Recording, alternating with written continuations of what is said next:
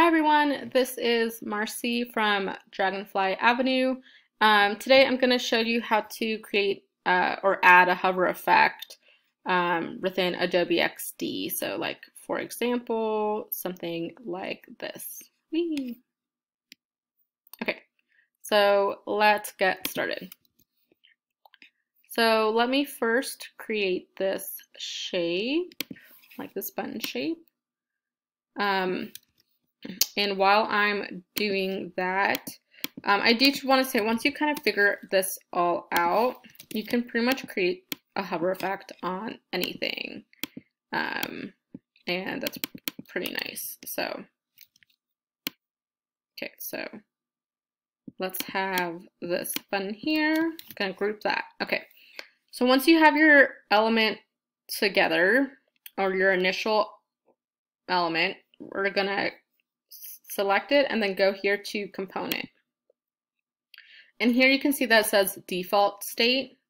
From here we're going to click that plus sign again and hit hover state.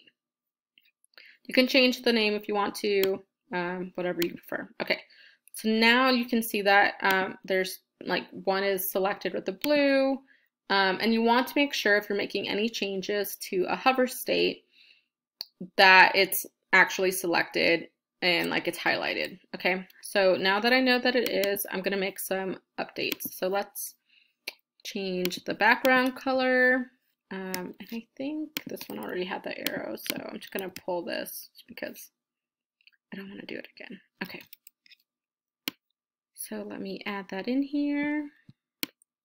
Move this a little bit. Okay, so now you have this the hover state, and if you click default, you can see the differences.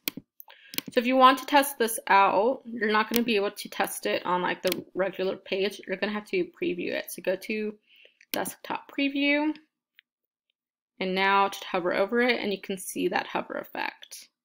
Whee! Okay, awesome. So let's move on to doing an image.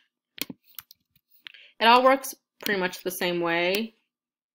So let's do like a square, drag and drop the item there, or the photo. Okay, so if this is all I want as to hover over, I'm going to hit component, hit the plus sign again, and select hover state. So now I'm just going to copy and paste this because I know like that's what I want. And then I'm going to add an overlay, let's say of 50. Again, we can see the differences when we select either the hover or the default state. Now let's preview this, and ooh, that looks so nice. Okay, so that's how you add like the hover effect. You can keep adding more. Again, this one has like this text. When you are making any changes though, you should want to make sure that you are on the correct state, because if not, it's going to show up incorrectly, and that's not what you want. Okay, so, and also when you are previewing it, make sure that it's on the default state, because it's not going to work the opposite way. So let's try that again, and wait. Okay, cool. So that is how you make or add hover effects to your Adobe XD file.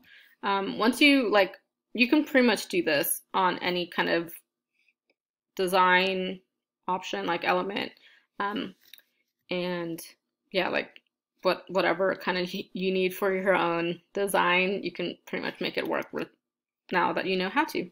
Okay, well, I hope that this was helpful.